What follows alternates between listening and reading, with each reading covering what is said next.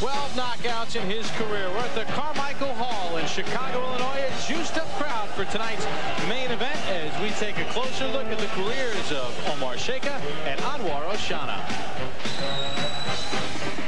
After an outstanding amateur career, 21-year-old Omar Sheika has been fantastic as a pro. 15-1 in his young professional career with 10 blistering knockouts.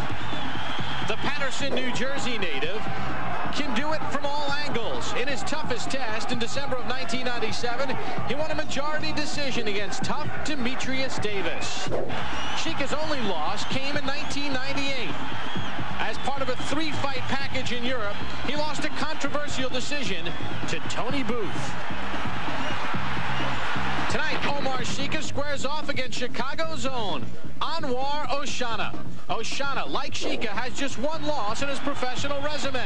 He's 21-1 with 12 knockouts. His biggest test came last year against Thomas Tate.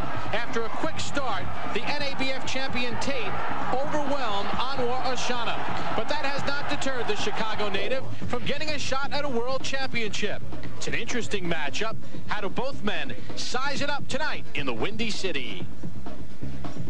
I know that he comes in to fight. I know he comes to fight. He don't take a backward step. He's a brawler like me, like I am. It's going to be an exciting fight. It's going to be a war. I studied Oshana a lot with the Thomas Tate fight. And I see that, you know, he's a tough guy, aggressive. He comes straight forward. That's the only way he knows how to fight. I have a lot of talent, I have a lot of skills, and I don't believe that he should be in the same ring as me.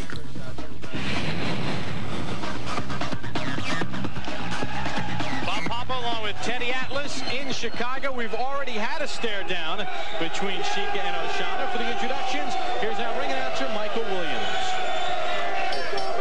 Ladies and gentlemen, tonight from Carmichael's here in Chicago, the undisputed King of Beers Budweiser presents ESPN2's Friday Night Fights main event.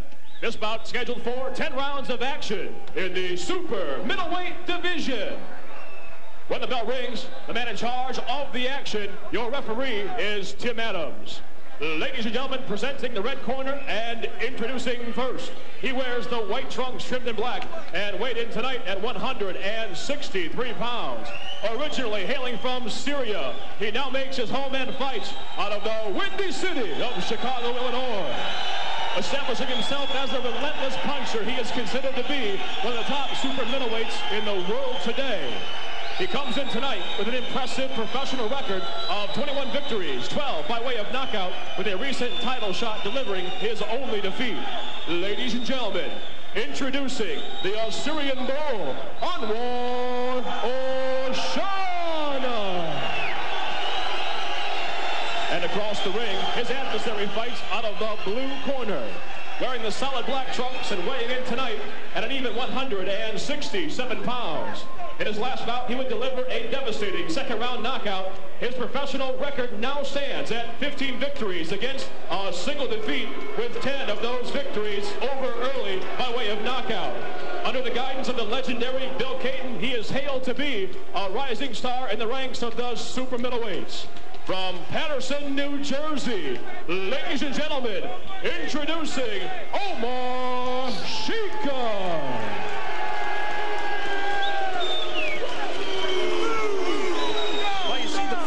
Some of the fans are holding. That is the Assyrian flag. Oshana is from Syria, but he is Assyrian, meaning that he was born in Syria. I'm going to put him in the neutral corner. I expect one to stay there until I tell him to come out. The man who went down will take a mandatory 8 count. Good luck to both of you. Let's go to work. Referee Tim Adams with the instructions. He is from Syria, but he is Assyrian, meaning he is a Catholic in a Muslim land. There is no actual country of Assyria. Assyrians are from Syria. He came to the United States at the age of 13. Omar Sheika, on the other hand, is of Palestinian heritage, but born and raised in Paterson, New Jersey. Just so you know, the Palestinians and the Syrians are on very friendly terms, and both men said that nationality and religion has absolutely absolutely nothing to do with this. Weight class and getting a world championship shot have a lot to do with it. Take a look at the knockout ratio. Oshana at 55%. 8 of Oshana's knockouts have come within the first 3 rounds. Sheika, 7 of his 10 have come within the first 2 rounds. Oshana, not a big puncher, real game guy, busy guy. The key here is his defense is going to have to show improvement from 2 fights ago when he stepped way up in class with Thomas Tate, who's their IBF #1 contender for the world title. Well, we asked Oshana about that 3rd round knockout loss to Thomas Tate. Teddy had a very interesting response to it. Yeah, he did, and a real fighter's response. He said, it's going to help me. And, you know, I agree with him if he can make it work. In other words, he realized that he couldn't just outgut everybody. You know, boxing's not about being just tough. You have to bring other things to the game. And you're not just going to out-busy everybody, and you're not going to walk through everybody. And if he learned from that, at this point in his career, yes, it can help him. Well, Oshana felt that he learned to be a little bit more defensive, be a little bit more patient, start a little slower, and move his head more. And he said he saw a lot of that in his last fight against Danny Thomas, not the legendary comedian, but Danny Thomas is 11-21, just a little bit different caliber than Thomas Tate. Except for that Thomas fight, we just talked about Thomas Tate fight where Oshana lost. Sheika has been in with the better opposition. He hasn't been brought up with any silver spoon. He's been in there with some tough guys. Demetrius Davis, guys like that. Couple left hands from Sheika. Sheika spent 3 bouts in 1998 in Europe. This is going to be a fight. If Oshana can survive the power or avoid the power of Sheika, who I think is a little bit better power-wise and maybe a little bit better skill-wise, boy, we're going to have some fight. Well, Sheika told us that he plans to take Oshana out by the 4th round. See, that's dangerous. You see Oshana throwing those wide punches there. Well, Sheika cooperated with him. He just blocked him. But if he punches with him inside, he's going to land. Oshana blocking some of those right hands, although a right hook scored to the body. Yeah, the key here is Oshana's got to be able to go. He's not blocking up. Just cover up. Oshana's down. See, he covered up, but he didn't move his head. And Sheika did what you're supposed to do. He put it together. But there's only 20 seconds left. So you got to look for some grabbing here. Cannot be saved by the bell in any round in the state of Illinois. One thing he hasn't learned is to grab. He's such a fighter that he'll come up, but he won't grab. And that could be his downfall. Well, let's see if we can get to the end of round 1. You see, he's just standing there. He's not trying to grab Sheika, as you mentioned, Teddy. And that's what he has to do in that spot. But he survived. There's 20 seconds left. Time was on his side. To the corner of Anwar Oshana, Danny Nieves, his trainer.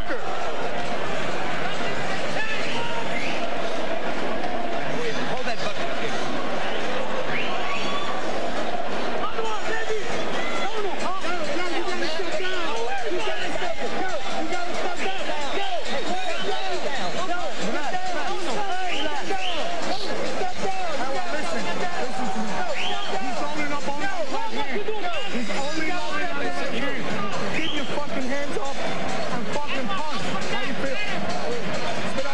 Take a look at it.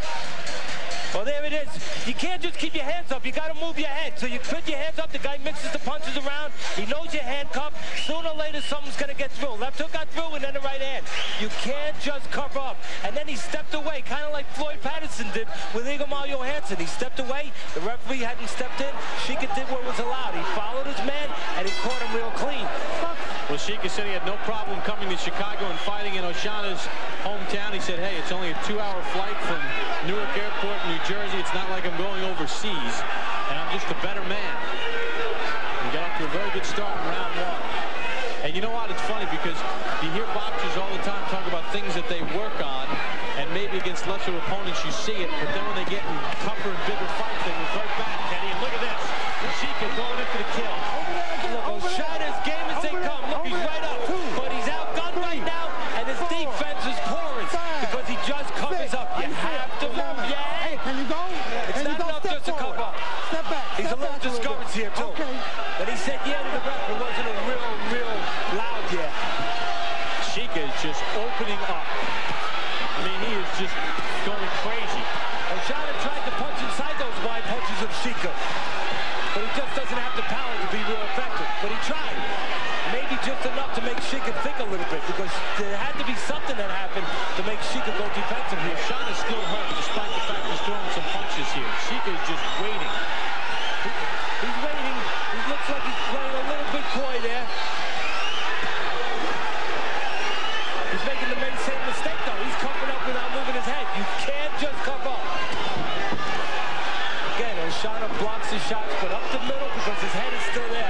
Gets through. Well, the one thing Oshana definitely doesn't know how to do is he does score with a left. Good counter left hook because the punches to Sheika are too wide, Bob. They're wide, and as long as you show those wide punches in front of the guy, the man has a chance to counter. Sheika doubling up with the left, the first score, then a right hand. Again, wide punches here. When you're in close to a guy, you should shorten your punches up so there's less chance of getting countered. The punches to Sheika, the only chance of Oshana is to maybe catch Sheika in between one of these wide shots. A couple of shots land by Oshana, but Sheika unfazed. And Oshana's right there for the receipt after he punches. He's right there to get the return fire. Now he's moving a little bit, but not enough. He doesn't know how to grab. It's his biggest flaw right now. And if he moves his head, he can make the guy miss, and then he get a chance to punch. He can't punch because he's blocking everything. He does not have a chance to return fire. Yeah, return fire there. And he's taking way too many shots. He threw a hook, but the hook of Sheika was short. Stay there. And harder. 5, 6. Oshana down again. 7. You've been down 3 times. 8. You sure? Look at me. Second time in this round he's been down. Yeah, the referee said you've been down 3 times. A little mistake on the ref there. Well, he made 3 times in the fight, and he does make it to the bell. Omar Sheika pounding Anwar Oshana. You change your oil every 3,000 miles, right? Don't, do you? You push it. Now you're so busy you try to squeeze another 1,000 miles out of your oil. Or more. Well, squeeze this. Mr. Do-it-yourself when you have the time. Reformulated Quaker State. Protection beyond 3,000 miles under any driving conditions. Anybody say insurance? It's been tested. And unlike that lazy uncle nobody really likes to talk about, it works. So go get some. Quaker State. Sensible technology. What more do you need to know? Anwar Oshana has been knocked down 3 times in the first 2 rounds. Anwar, I need you. When he starts punching, lean on him. Lean on him and grab him. So what? He hurt you, but you hurt him. He was trying to step it up. He's trying to save his foot. Now you can't keep down. Okay, come on. He gets in your face. You got it. Anwar, you're trying to watch you hurt. I want you to throw some punches. Throw some punches, Anwar. Right hand, left hook, Anwar. Teddy, I know obviously this fight is not of the same magnitude. Neither man is of the same caliber, but Omar Sheika pounding Anwar Oshana. It almost reminds me a little bit of that first Leonard Hearns fight. Remember when Hearns just did not know how to tie up Sugar Ray Leonard? Yeah, he did not. And there's one other problem that Oshana doesn't have that Hearns did have. He can't punch real good. Yeah. Well, Oshana trying to dig in, and he is putting his punches together. And Sheika's making the same mistake that allowed him to score on Oshana. Oh, left hand by Sheika. Oshana takes a knee, and the referee has stopped it. The referee figured that there's been enough knockdowns, and it's continuing that way. He had it in his mind, it looked like. If there's another knockdown, I'm stopping this. Tim Adams stops it early in round 3. It was the 4th time that Anwar Oshana had been down in the fight. Once in round 1, twice in round 2, and once in round 3. And Omar Sheika now 16-1, 11 knockouts. And I would say that this is probably the best one of his career. Now, one of Oshana's handlers has jumped into the ring. I don't know what he's doing. This is where the security has to be better, obviously. Here come more people right over us. This is happening right over us, and our copy box guys, Logan Hobson and Dave Raffo right there. And Oshana's fans here in Chicago getting out of hand. And this is the fault of the security. They should have grabbed these guys before they got this close. And this is happening right over us, Kenny. My advice would be to duck and let's get under the table. Because the last thing you need are things being thrown. Fortunately, no bottles are in the building, and just cups. And Oshana's people, one of his people got out of hand and went charging into the ring. I don't know if he was going after the referee or not. You need to have police here. You need to lock these guys up, these clowns up. Right away. No talking with them, no debating with them. Just lock them up, get them out of here. We're going to take a look at the end. You see, the 2 guys in the ring have no problem with each other. No, not at all. It's the fans that probably had a little too much to drink. Oshana going down, 4th time in the bout. You can see the problem there is Oshana keeps his hands up real well, but he does not move his head, and he handcuffs himself. Now here you can see he's throwing, but he's throwing wide punches, and what Sheika did was he punched in between. He threw a short left hook, and he was able to catch Oshana with his right hand down. And this is right to our left. Omar Sheika with a very, very solid effort, and it's a shame that one of the Oshana backers, and actually the guy who went charging into the ring, I don't know his name, but he right now is in the ring with Oshana, and he came charging into the corner of Oshana in between rounds 2 and 3, yelling at Oshana's handler.